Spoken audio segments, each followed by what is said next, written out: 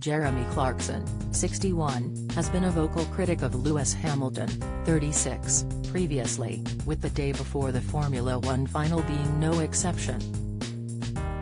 Jeremy made sure to wish Max Verstappen, 24, and Lewis well for the final but left a humorous dig in his well wishes.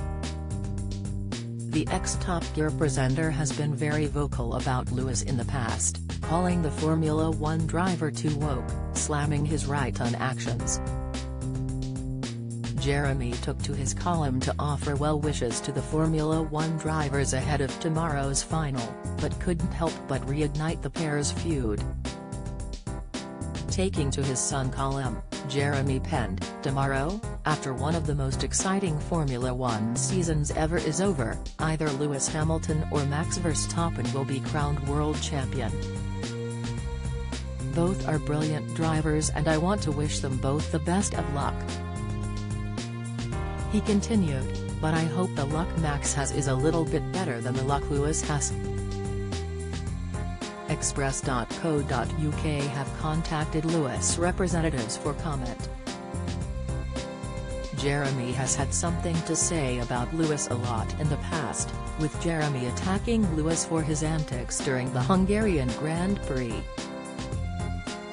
The presenter tweeted telling his 7.5 million followers that Lewis needed a smacked bottom. Taking to his column again on October 31, Jeremy hit out at Lewis for his antics at the time. He said, "The problem is that Lewis has changed." Jeremy claimed that Lewis used to be normal when he first came on the scene, and he was bright and talented.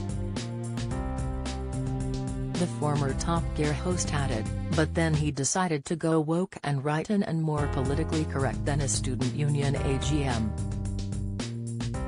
He then slammed Lewis for painting his car black during the BLM movement, and for selling his jet, urging everyone to be vegetarian. Jeremy added, "All this might work well on social media, but in the real world, where people live, it doesn't work at all.